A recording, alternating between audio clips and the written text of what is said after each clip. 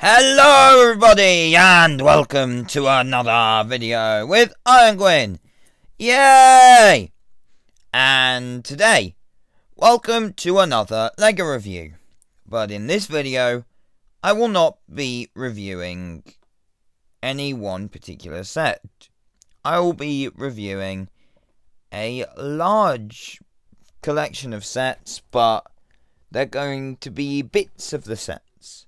So each set I review today, I got at one point, but I do no longer own. Or it's just one figure that I got at one point that I chucked in this video for some reason. So, let's now get on with the video, shall we? Let's start with, I know, this set. No, this guy can stay here. So, this is set number 76051. It is called Superhero Airport Battle. It is from the Marvel Superheroes theme, from the sub-theme of Captain America Civil War. This is from 2016, has 807 pieces, and it came with 7 minifigures. I am missing one of the minifigures, which I will show you when we get to the instructions. So, this set is an airport, so it comes with a luggage cart, a Quinjet, and an airport tower. I do not have the luggage cart or the tower, but I do still have built the Quinjet. So this is a nice build of Quinjet. It has fully posable wings that have 2 joints on them. It has these bits at the top, which come off, but they would have fins here, but they have disappeared. The front here is the cockpit. You can open it up. There's enough space for a minifig there and a minifig there. And a nice printed console there.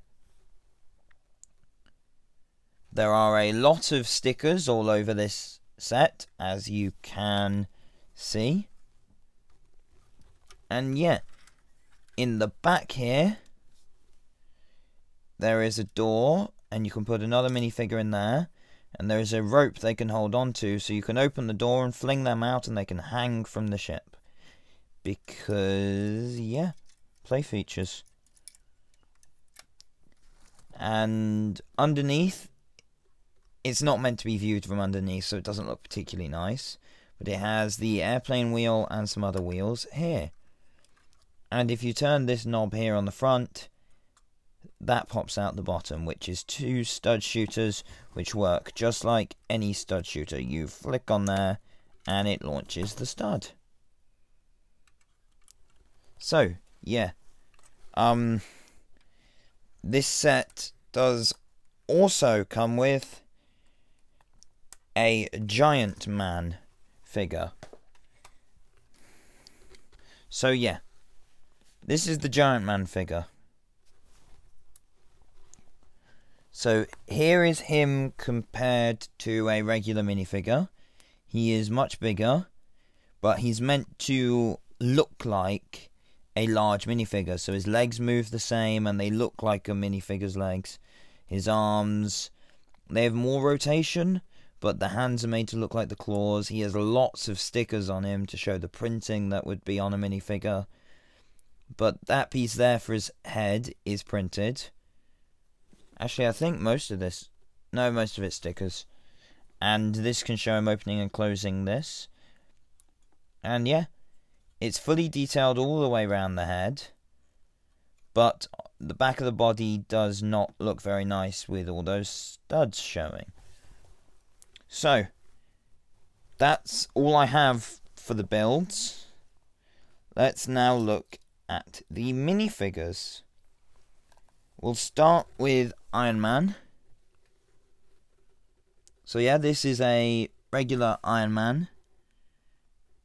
I can't remember what Mark 46. This is Iron Man Mark 46. It has leg printing and torso printing. No side leg printing or arm printing, but it does have back printing. Has printing on the faceplate, which, just like any Iron Man figure, can be lifted up to show you Tony Stark underneath. This set does not come with an alternate hairpiece for him, but you can see the face there and the angry face on the back. This is the regular print. They use both sides for most of their Tony Starks. And yeah.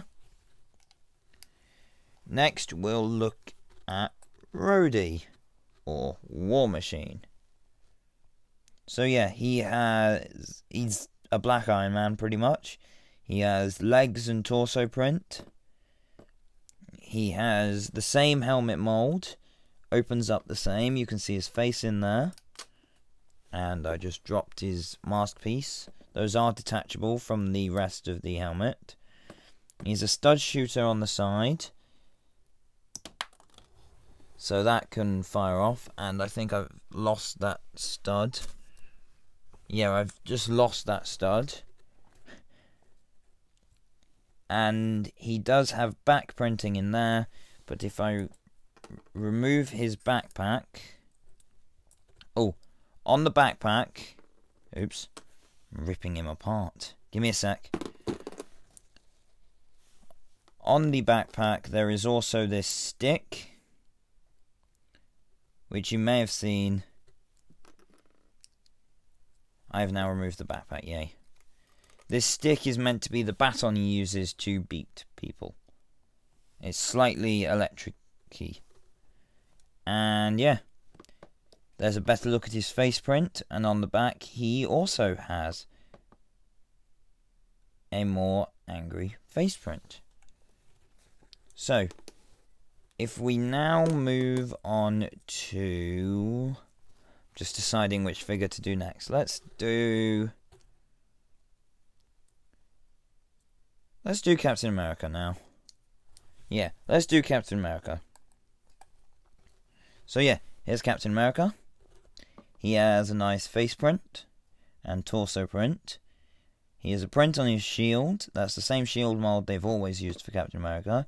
He has no alternate face because he has no helmet, so it wouldn't be covered. And he has back print. So this is just the basic Captain America, but it looks like Captain America.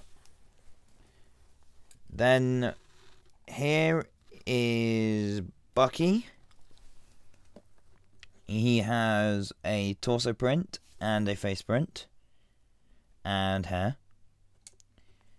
And if you remove the hair, you get a better look at the face print. You can see he also has an angry face print on the back and an alternate print, an alternate torso. And you can see on his arm there is one side arm printing to emulate his metal arm, and he has a gun. So next let's move on to the last figure I have, which is Wanda, or Scarlet Witch. She has a nice torso print, if I move that out of the way. It's a bit obstructed by the hair. And back torso print. You can see her using her powers angrily there with red eyes, and her just regular there. There is a dish here to show her power blast. There's meant to be one on the other hand as well, but I have lost that.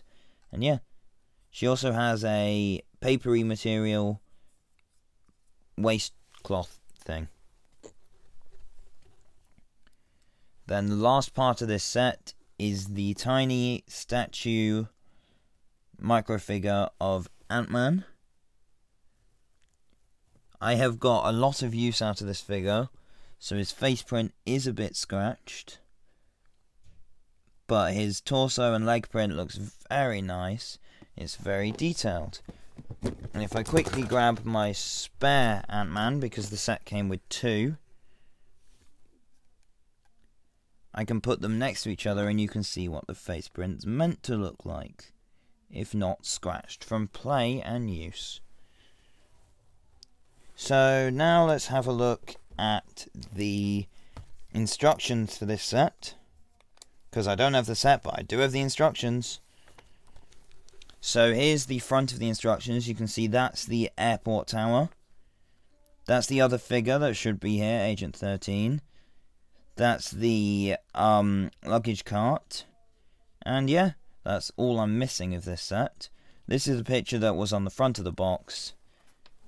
And there's Win on the back. And here are adverts for the other Civil War sets.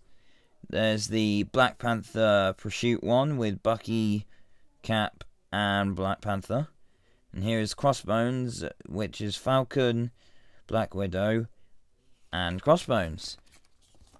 There is an advert for Lego MarvelSuperheroes.com, an advert for the Avengers video game, which was out at the time. So the next bits of set we're going to look at is going to be set number... Give me a sec. This is set number 7091, and it's called Mr. Freeze Ice Attack. It is from the Lego Batman movie in 2017. It has 201 pieces and 3 minifigures. So, the main build of this set is Mr. Freeze's Ice Mech, as you can see there. Comes with a freeze gun and these really thin, skinny little arms. Like the the tiniest arms. Has pipes, lots of decoration, and yeah, this is a well-made mech, but it's a bit skinny for a mech. And yeah, it opens so you can get your figures in or out. There is a printed console there, and yeah, this is the figure. Next, that's it for the builds, because I've lost the other builds. So now let's move on to the figures. There would also be a pipe thingy from the opening of the movie, and an ice block for where you can imprison the guard. Speaking of the guard, let's look at him first. So he's working at a chemical power plant, so he has protective gear on. He has an air tank and the thing that's used for firemen on the top here. He has a nice torso print and a shotgun. The stud on the top of his head is a bit damaged, so this helmet is held on by blue tack. So if we remove all that, we can see that just removing that, we can see that we can get a better look at this guard's face print, which is unique there, and it's a scared one, and on the back is the regular guard. And there's a bit of back torso print. The next figure we can look at in this set is Mr. Freeze himself. He has a nice helmet thing with this see-through dome on the top, which can be removed easily to get a better look at his face print. He has no back face print because it would be exposed, because it is glass, well, not glass, but see-through plastic. It's a print on the front of his shoulder pad piece. Let's quickly remove his shoulder pad piece so that we can get a better look at that nice printing on him. So there is a really well printed legs and torso, and same on the back torso. That's a nice printed figure there. And the last part of this set, let's move on to Batman. This Batman comes with a flamethrower because he is fighting Mr. Freeze. He has the Lego Batman movie belt piece and a Batarang. He has the fabric cape, the regular torso print used for every Lego Batman movie Batman, and the regular back print. He also has, if you remove the cowl, you can see how the eyes are made in the cowl. It's very simple, but it works well, but doesn't look so well without the helmet on.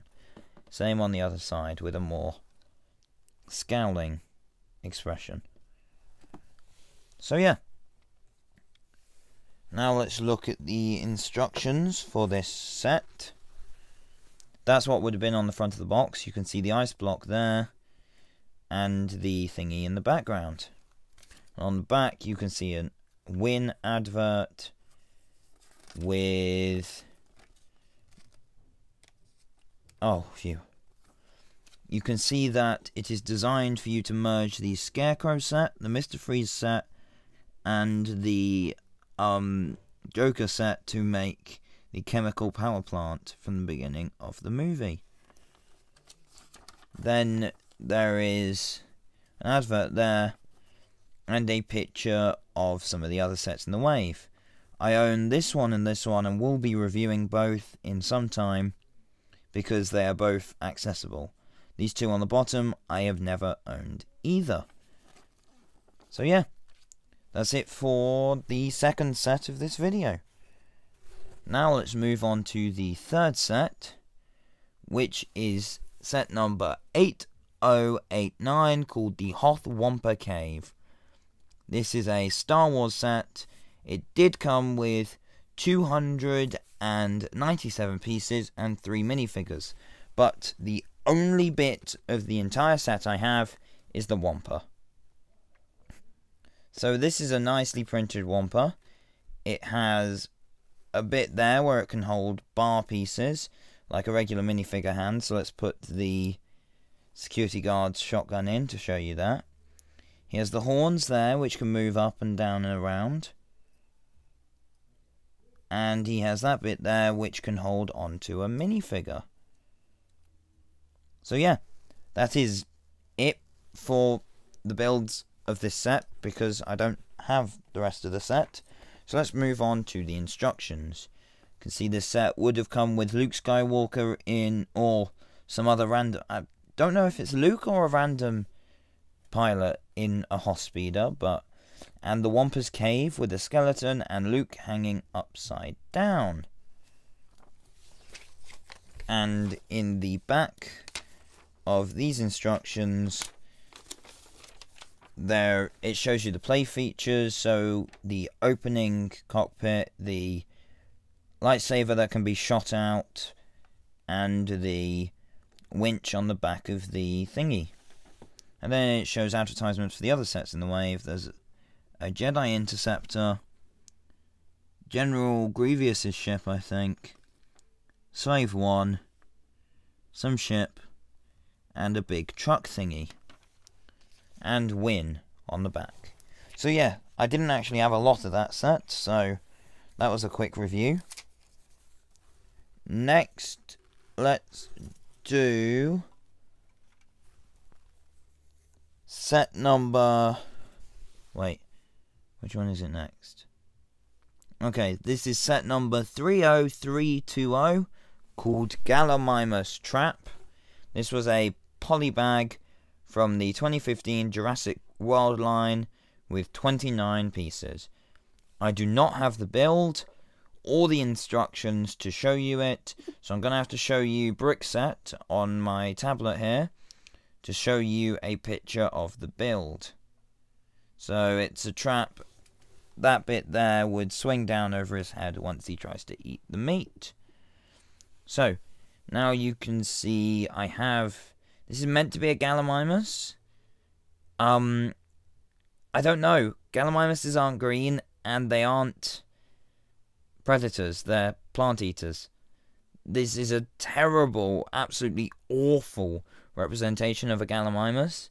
But if it was trying to be a Compsognathus, it's a bit large, but it looks more like a Compsognathus than it does. Okay, give me a sec. My review thing here is falling apart. It's crumpling under the weight of the torch, which is what I use to light it. So give me a sec. It is literally falling apart right here. So the entire thing will crash down in a second, meaning that you will see the rest of my room, which is not prepared for you to see yet. Anyway, so yeah, there's studs on the bottom and a stud there. It will attach to one of these bases, but not very well because the entire guy is rubber, except for the very center bit here with this stud, but the rest of him is entirely made of rubber. So next, let's move on to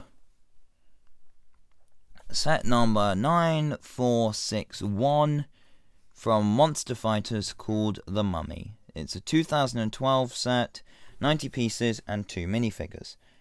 I do not have either of the minifigures. What I have instead is a horse, because this set is a horse-drawn carriage. So yeah, this is a glow-in-the-dark skeletal horse. You don't really need to know anything more about it. It's just that. It's a nice mould, and it looks cool, and it's glow-in-the-dark skeletal horse.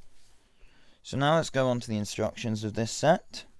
You can see that's the carriage with the mummy and the monster fighter lady in a mini helicopter. And that's the crystal that they're trying to get from this set. You can see in the back advertisements for the rest of the Monster Fighters waves. So there's the Sea Monster set, which I did own but don't have the pieces to review. The Werewolf set, which I did own but don't have the pieces to review. Vampire set, which I didn't own. The Ghost Train, which I didn't own. The Frankenstein's Monster, which I didn't own. And the Vampire Castle, which I own and have reviewed. And an advert for Lego Club.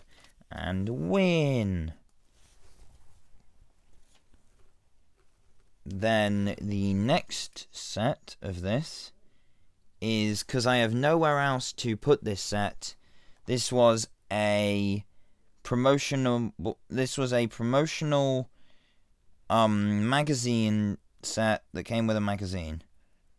It's called Finn. It's from Star Wars, and it's number SW911834. It has 5 pieces and 1 minifigure. So yeah, all it was a figure. That's literally it. Sorry, my torch is...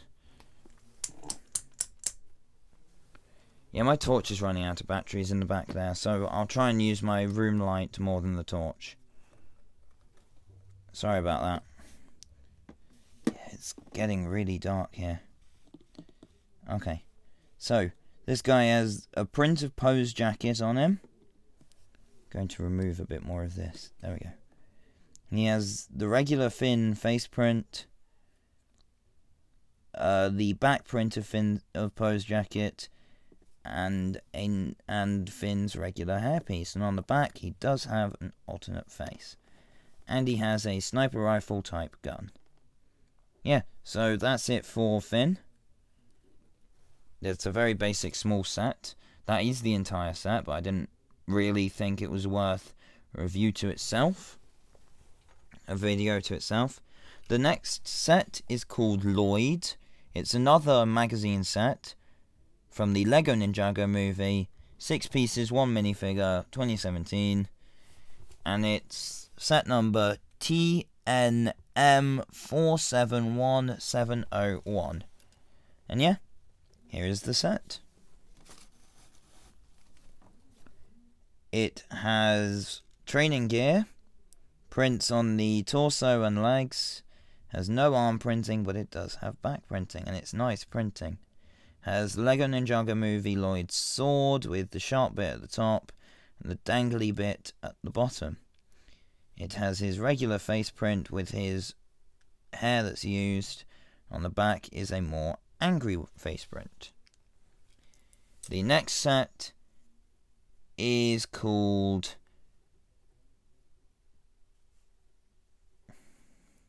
set number 75916, and it's called Dilophosaurus Ambush.